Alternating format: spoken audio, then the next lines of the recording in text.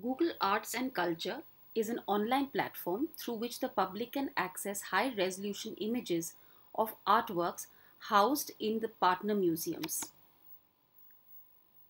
The platform enables users to virtually tour partner museum galleries, explore physical and contextual information about artwork, and compile their own virtual collection. There is also a huge collection of virtual walks of various historical sites across the world. The walkthrough feature of the project uses Google Street View technology.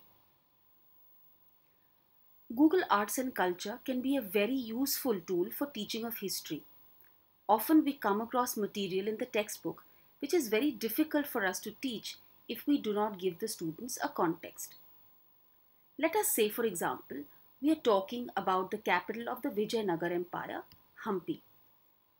Google Arts and Culture has a huge collection on Hampi photographs as well as virtual walks. As you can see, there is a huge collection here from various angles of the site. There are also a large number of images which has been taken over the years, which are available both as licensed photographs as well as uh, free for use photographs. As you can see, what a rich collection. And all of this your students can see without budging from their classrooms. So let's quickly go back to a virtual walk and see what we can find. Let's say, for instance, we want to see the Vitthal temple complex of Hampi. We click here, and here we are right inside the complex. You can keep following these arrows to traverse through different angles of the temple and the complex.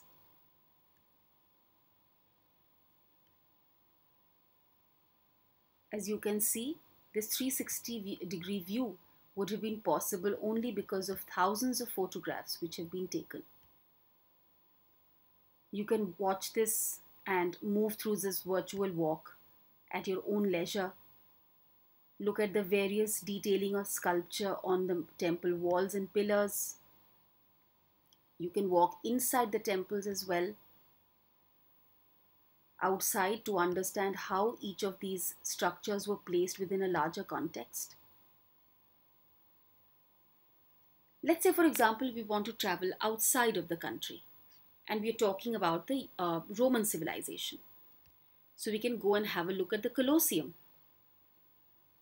Again, as you can see, there are a large number of material, photographs and virtual walks available for the Colosseum as well.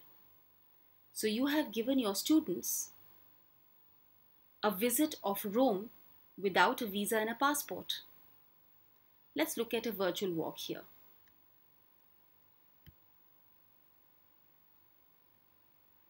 This is the Piazza del Colosseum in Rome, and you can take your students for a walk to see how the old Colosseum now looks like in modern day Rome.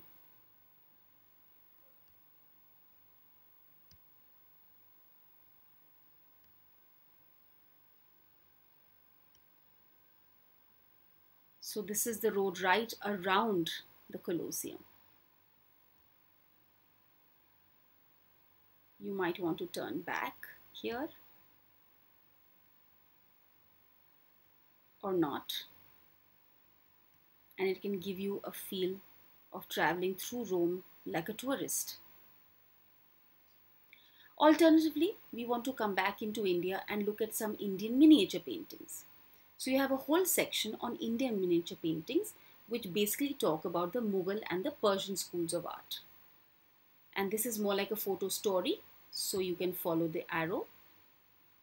And here the first page tells you about the tradition of Indian miniature paintings. There is a map given here which the students can explore.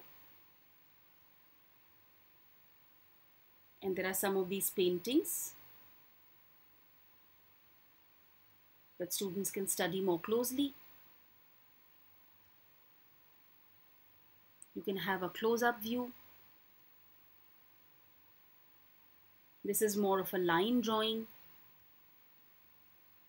Again, a close-up view of the painting, and you can see each of these brush strokes as individuals. You can see a hunting scene in progress. And you can see that this is an unfinished painting because you can actually see the stenciled in images as well. So it might give the students a feel of how the whole process of painting a Mughal miniature was like.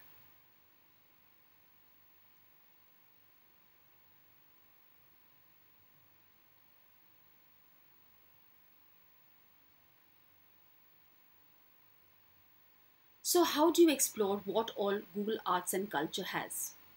You can either use the home button or go to explore. So this opens up a whole lot of things for you to have a look at, gives you a bird's eye view of what all uh, Google Arts and Culture has to offer you. You can even click on nearby. So if you allow your device to locate your location, it might show you what all galleries are nearby. Now, since I'm sitting in Delhi, it lists out some of um, the museums that are located close to me. Or I can use this icon for searching, and I can actually go into very specific searches here. For example, various paintings which show the night sky.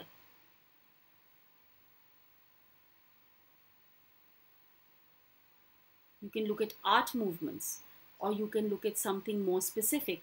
For example, you want to look at the Bhimbetka rock paintings. Bhimbetka rock shelters, here we are. And here again, you have a great deal more about the Bhimbetka rock paintings. You can study some of the paintings in greater detail. You can use this magnifying glass to zoom into the picture. We can zoom in further and examine some of the animals in these paintings.